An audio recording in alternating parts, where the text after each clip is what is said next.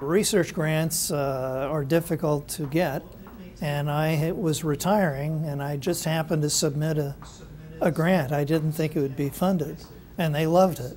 So they funded it for 5 years. So I'm here working on that grant for another 5 years. My wife says she'll kill me if I write another 5-year grant. Well, as a clinician, I used to treat patients, and you're exposing Denton all the time.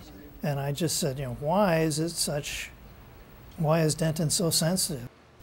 We've found a lot about Denton, the structure of Denton. It looks like it's hard as a rock.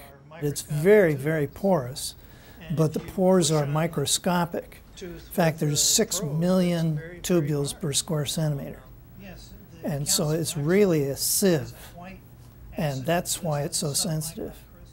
Well, after we knew the structure of Denton and how big the tubules were, we had to select things that would go down in the tubules.